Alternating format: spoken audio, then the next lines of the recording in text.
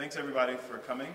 We're here today to ask Governor Nixon to commute the sentence of Jeff Mizanskey, who's serving a sentence of life without parole for the commission of marijuana crimes. Mr. Mizanskey's case is highly unusual. He's the only person in Missouri currently serving a sentence of life without parole for marijuana offenses. And thanks to the criminal code revision passed by this legislature in 2014, no future marijuana-only offenders will receive life without parole sentences, because we as a body collectively realize that this type of sentence is disproportionate for these types of offenses. In a world in which murderers and rapists often serve sentences of 10 years or less, and in which repeat DWI offenders aren't given much more than a slap on the wrist until, and sometimes even if, they cause someone else's death, it's unfair and unjust that Jeff Mizanskey has served over 20 years for using and selling marijuana. That injustice will be compounded if Jeff is allowed to die in prison, which is what will happen if Governor Nixon doesn't act to free him. However, this issue is not just about righting an injustice, or about the $400,000 plus that we've spent over the past 20 years incarcerating a nonviolent marijuana offender. It's also about reuniting Jeff Mizanskey with his family, including his son Chris, his 7 grandchildren, and his 1 great-grandchild. Thanks to the efforts of Chris Mizanskey, Jeff's other family members who are in attendance, hundreds of activists throughout Missouri, and others, support for Jeff's clemency has become a popular rallying cry in our state. At the conclusion of this press conference, we will hand-deliver 2 strong signs of that support to the governor's office. The first is these boxes here, nearly 400,000 signatures from a Change.org petition started by Chris Mizanskey from everyday citizens who signed this because they found it to be an injustice. The second show of support is going to be a letter that's been signed by 127 members of our General Assembly, nearly 2/3 of our legislators. The signees represent a geographically, ideologically, and racially diverse group, which includes almost 2/3 of the House Republican caucus. Now I'm going to turn it over to Chris Mizanskey, who will give a few brief remarks. Chris has been a tireless fighter for his father. He is himself a devoted father of a son, and I'm really glad to have him here. I'm really glad for all the work he's done on behalf of his father. Thank you, buddy. Thanks a lot. My dad was a good man. He raised me right. He helped out with a lot of family members and a lot of people in my community. He did get himself in a bit of trouble, and he's done quite a bit of time for it. I know deep down in my heart that he would do way better things for people out here on the streets, and I'm quite sure that there's so many more people he would help if he could get out. And I miss my dad very much. I mean, my whole family does. There's no words that can explain how much it would mean to have my dad back in my life and out of that penitentiary. To be with my family. He's an older man, he ain't got much time left, and I would like for him to be able to spend it with his grandchildren, his children, and his family that really, really miss him. Thank you very much.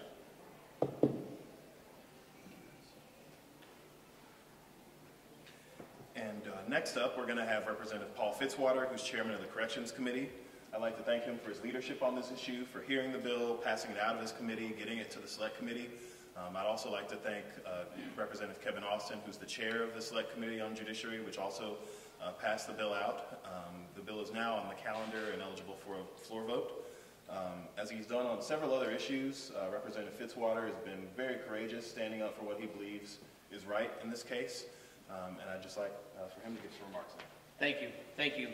You know, for the last 21 years, Jeff Mizanskey has been a model inmate in the Missouri correctional facilities. For those 21 years, Mr. Mizanskey has had 2 minor infractions, and I want to repeat, minor infractions, one for a messy floor and the other for putting a piece of mail in the wrong slot at the mailroom. You know, I think that we can all agree that those are not serious infractions worthy of further punishment. Mr. Mizanskey has paid for the nonviolent crimes he's committed with 21 years of his life. You know, I think we have an obligation to ensure that citizens are held accountable for their actions. We also have an obligation to ensure justice is served. And in this case, the punishment does not fit the crime, and a system designed to execute justice has instead been a source of injustice for Mr. Jeff Mizanskey. So Mr. Mizanskey has served a sentence far greater than the crime committed, and we need to see that justice is given to Mr. Mizanskey, and I am asking Governor Nixon for clemency in this case. Thank you very much. Thank you. Do you all have any questions? Has anyone standing up here had any meetings with Governor Nixon personally or with his staff about this particular issue? Yes, last week. I'm sorry, could you identify Yes, yourself? we met with Governor Nixon's legal counsel last week. And could you identify yourself? I'm Dan Beets. I'm one of the attorneys representing Jeff. And could you characterize how that meeting went? Did you get? I think it was a good meeting. We were assured that the governor was seriously considering granting some form of clemency. Give you any indication why it's taking him so long to consider this? Well, no. We are concerned about his health, and that's one point that we tried to make to the governor's attorney, is that Jeff's health is not good. Prison is a very unhealthy place to be, but Jeff specifically has a large tumor growing on one of his forearms, and I mean a large tumor, and anyone who's outside getting normal health care would have had that removed by now. Prison doctors have told him it's nothing to worry about, but no one who sees that would not worry about it. In addition to that, his leg was seriously injured in a work-related accident. Several years ago, the leg was not set, it was neglected. He now is crippled because of his time in prison. You know, prison is cruel. It's not unusual, but it is cruel punishment. And it is urgent that he be released as soon as possible. I was going to say, I'm Amber Langston with Show Me Cannabis, and Come a year on, ago... Mike, if you're going to talk. Sure, thanks. I'm Amber Langston, Deputy Director of Show Me Cannabis, and I did want to say it is worth mentioning that we did a similar action to this about a year ago with these Change.org petitions, and we delivered about 350,000. It's only grown since then, obviously, but we did meet with the governor's office about a year ago at this time, and so they've had it on their radar for quite a while, and we're hopeful that they won't take any more time making a decision on this. Thanks. How do you respond to critics who would say he knew what the penalties were when he did the crimes, he should serve the time that he was risking when he did the crime? How would you respond to that kind of criticism? He didn't know. Would you Very few step people. up to the mic, please? Sure. Very few people realize how incredibly harsh the Missouri marijuana laws are. And although that statute under which he was sentenced has been repealed effective January of 2017, it's still on the books right now. It allows people convicted of 2 prior drug-related felonies, which could be possessing 1.5 ounces, or even passing a joint I've seen charged as a felony. If you have 2 such convictions, your third one, you're facing 10 to life without parole, without possibility of probation or parole. An extremely harsh law. Jeff had no idea that law existed. He had no idea that anyone would be facing that type of punishment. He was clearly punished because he went to trial on his 3rd offense and was found guilty. Punishment would have been far less harsh if he pled guilty, but our system punishes people for going to trial. Are there any other prisoners in the system right now that you feel deserves this sort of attention? Well, there are a lot of people serving time for marijuana who don't need to be there, but Jeff's case is probably the worst. I want to say there's a lot of some legislature that aren't for legalization of marijuana. But some of these punishments and penalties, when I was in the Senate, I represented 3 correction centers. A huge part of the population were drug offense related. Some of them were very minor.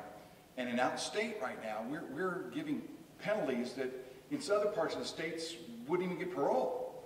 I mean, probation. It's just, we have to take a look at it. The legislature has taken a look at it the last few years, and we're saying that we need to examine this. Do taxpayers really need to keep putting out $17,000 to $20,000 a year to incarcerate people that smoked pot 20 years ago? I mean, we have a former president. I've never smoked pot. I got a former president. I would have been smart enough to know to inhale, and he wasn't. But are we going to say that those are the people that, in the same time period that the person we're talking about today got convicted, that they were admitted they were smoking pot, and our current president was trying cocaine, and we're going to put these people in jail for life? Or we had one in my area where multiple years, I think it was 25 years they got for growing. I think it was 10 plants. Now, there were some other circumstances, but we have to look if that situation was in another part of the state. they wouldn't have got any time. And does the taxpayers really want to pay for these types of criminals being in that long, that period of time? It's one thing to do some correction, it's another thing to put them away forever. And that's what I'm saying. There's a lot of us that aren't for legalization, but support a re-examination of these things. Well, how would you characterize that re-examination effort? Is that a serious movement within the legislature? I don't know if it's serious yet, but at some point we'll talk about it. It's just what they were talking about. The city came out yesterday of St. Louis of how many of the gun crimes that are getting no penalty. That if the same crime would have taken place in St. Francis County, you'd have been booked 10 to 20 years. And so we have to take a look and say, is this, and there's an effect there. And so I think the legislature is willing to look at the fact. I don't think they're prepared to say we're going to legalize marijuana. I know that. But I think they're starting to have more and more examination of what we're paying for in our prisons. And as we take money away from our education system and other areas, mental health, and we're really going to keep somebody in high-level prison for the rest of their lives for marijuana violations, that's what I think that the legislature is starting to examine a little bit and say, is that right? Really? You said the status of your bill right now is ready for a vote. With 2.5 weeks left, do you think anything's going to happen? And if not, what's your next plan? Well, you don't hear legislators say this very often, but I really don't want my bill to pass. It would be wonderful if the governor would just take this bill out of consideration and grant clemency tomorrow. The sooner the better. So if we don't have to go down the legislative road, that's the ideal outcome for my bill. All right, well, thank you all for coming. We're going to go and present these now. I'll walk over to the governor's office. You're free to join us.